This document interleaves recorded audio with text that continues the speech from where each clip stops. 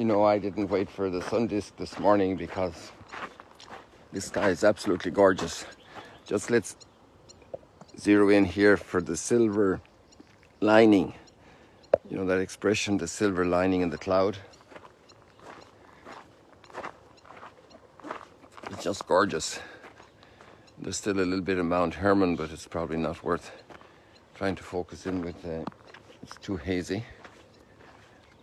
Earlier this morning when I was out there for the swim, it was a little clearer. I'm not sure if you'd call that a silver lining or it's between silver and gold. Maybe because of the white.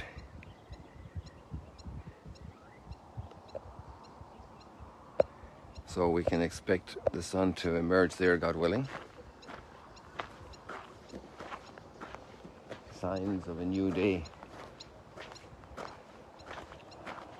Oh, by the way, I found out what happened yesterday with the inability to get the 4G. So the simple reason was it came up for something else. I wanted to listen to the gospel exegesis for that Australian guy, and a little notification came up that cellular data was turned off. So that's the only reason I wasn't able to move yesterday. Cellular data was turned off, and obviously I had done that accidentally probably and didn't realize, and wasn't smart enough to realize. But these things are called smartphones for people like me, so they can tell me what I did wrong or what I needed to do.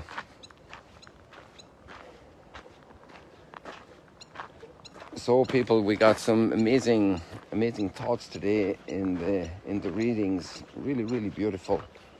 And you'd often wonder, at least the thought could arise, like how come in a time of such corruption a guy like Jeremiah appears? Jeremiah the prophet. And you know, there was obviously major stuff going on, like really wayward, pious Jewish tradition as far as I understand. I've never read this, I just heard this from probably guides and scholars, that at the time of, and it's actually in the Bible itself, sure, even today apparently pious Jews believe this, that the exile was caused by the utter corruption. There goes the sun, there comes the sun, it's all right. So it was caused by utter corruption also of the highest leadership at the temple and in the king's palace, where children were offered in sacrifice to Moloch in the Gehenna Valley. And that's why the Gehenna Valley has its incredible aura of evil. And so it was proverbial to associate Gehenna with eternal fire, damnation, horrendous, you know. Like the normal thing that a guide will say to most groups that's politically much easier to say, politically correct, viable, is that Gehenna has its name because of the garbage burning, which also, you know, doesn't make it the most desirable place for a family picnic with little children. The smell of the garbage and the vermin and all the waste around. And so that image of the garbage burning is also valid. You know, every city needs a place where the garbage is dumped and burned and so on. And then the other, another explanation is given as well. Well, obviously that the Canaanites before, there we go, into the sun, this fellow with his paddleboard.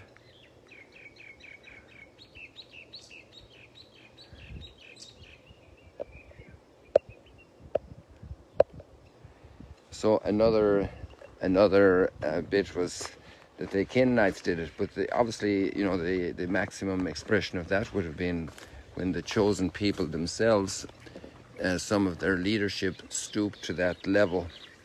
and that can only spell disaster. So I'm sorry for getting into that so much. I'm basically just trying to make a point that there was very intense corruption of morality.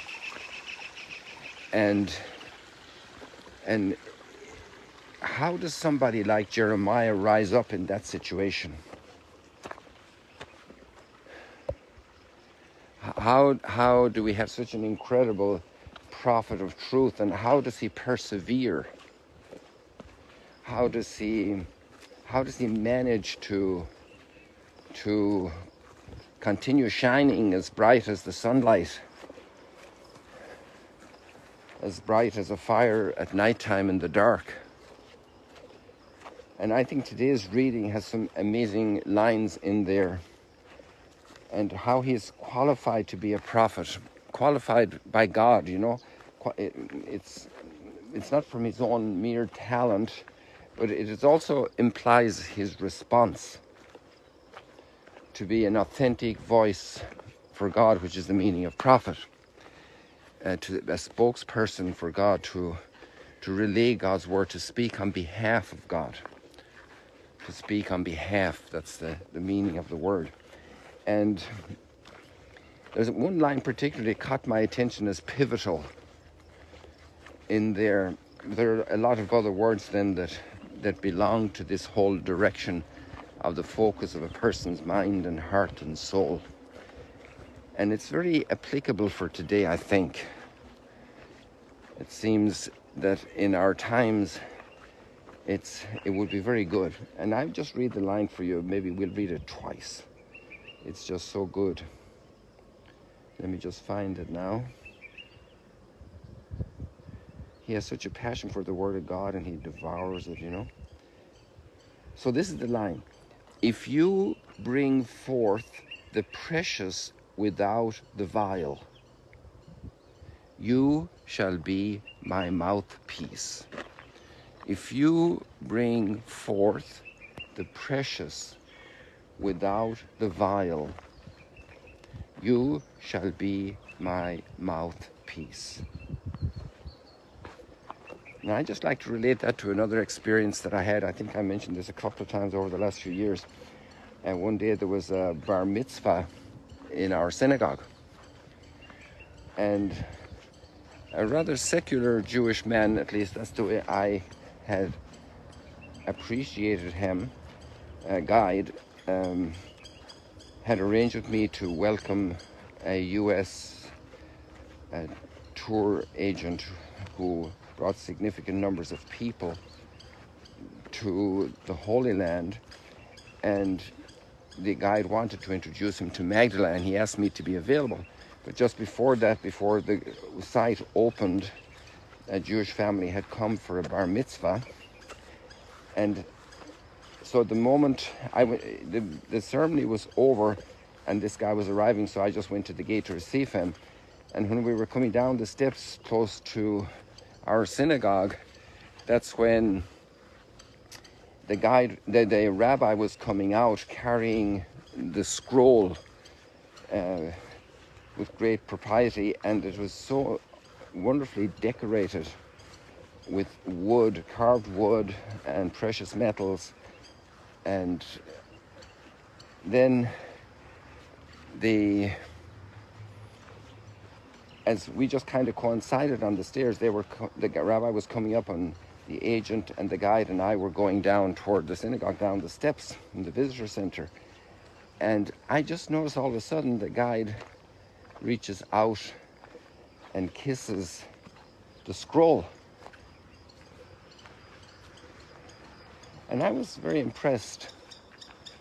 He obviously didn't have direct contact with the scroll itself, but with the cover around it, and showing that amazing sign of affection to the scroll.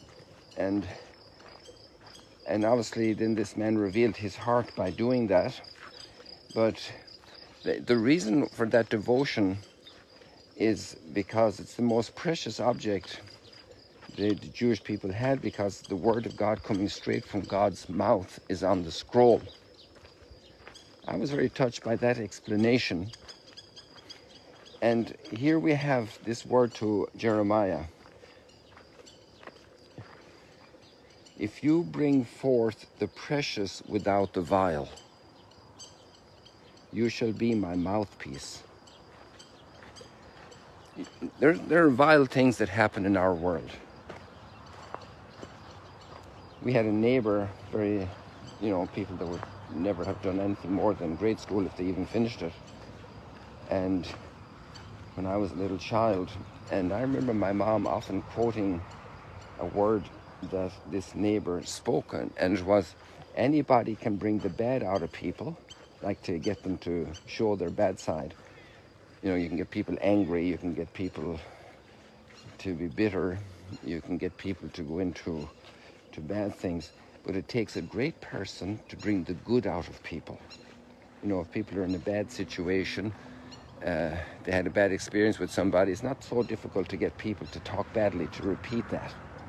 But to get people to talk good about others who are in a difficult, to get people to express good while they're in bad situations, that's a great person. What a beautiful way to live. And when we see bad things in politics, in matters of faith, in matters of family, in business world, in media, to be able to bring out the good. If you bring out the precious and not the vile, and there's plenty of vile,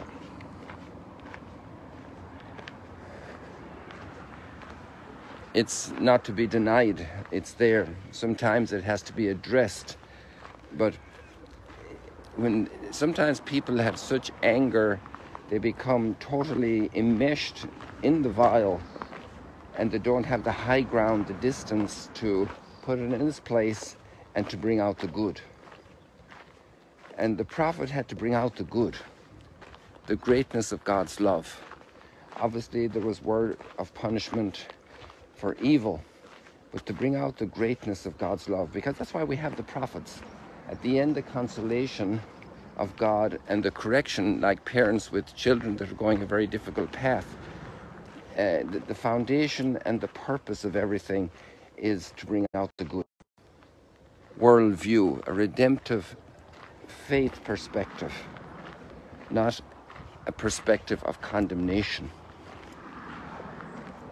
And that's why then we can have a line like Paul has, which is in total continuity with this approach. And he says, to overcome evil, doing good. To bring out the precious, not the vile. And you see somebody is totally burned in an accident, and that's precious life, and it's horrible to see the circumstances. But what firemen do going into buildings, what first responders do to help people that are their bodies are so damaged, the medical world, but then especially education. Children trapped in migration and broken families and in circumstances that are horrible and abusive circumstances, to rescue the precious, to bring out the precious without the vile. Amazing, isn't it? I just love it. And I think there's a grace that he had. And actually the line just before that was his own repentance. Because we can't be in cahoots with evil. We have to draw a line. We have to say no to certain things. Our life has to be renewed and reconciled. And then we will also be free. It's a path of holiness. I invite you all to pray for all those who speak about God's word, who speak it, parents to their children, teachers in classes, catechists, coaches sometimes they're in difficult situations with kids that might lack certain levels of formation, backgrounds, and how much good they can do. Also the culture of having quality language. There are people who take the liberty to use language that's uncouth, that's foul, the famous F words that are used so abundantly. It doesn't speak of, when comedians have to stoop that low, you say, well, where is their comedy skill? Where's their level? And there are wonderful entertainers that don't have to put their hand in to get a scoop from the cesspool of history and society and communities in order to allow people to have a great laugh, which we need. We need to be able to laugh well, to bring out the precious without the vile. So many applications. And maybe we can think about the way we talk about our neighbors, about family members, and even then about politicians who do terrible things, leaders, church leaders, how to be able, you remember when was it Lot? Was it Lot? Who was the one that was drunk? And the sons covered his nakedness. I think that's kind of connected here. It's the ability to honor the good God has created, and the ability to, it's not to cover up in the sense that, I don't know how to say that now, I haven't developed that thought well, but it's not a cover up to get people out of consequences of their actions, but it's the idea of the ability to redeem for the good. It's not to cheat justice, but it's to help people to get back on their feet. Well, I don't know, I just got very turned on by that, so there's a lot more in this reading today from chapter 15 of Jeremiah that's so beautiful.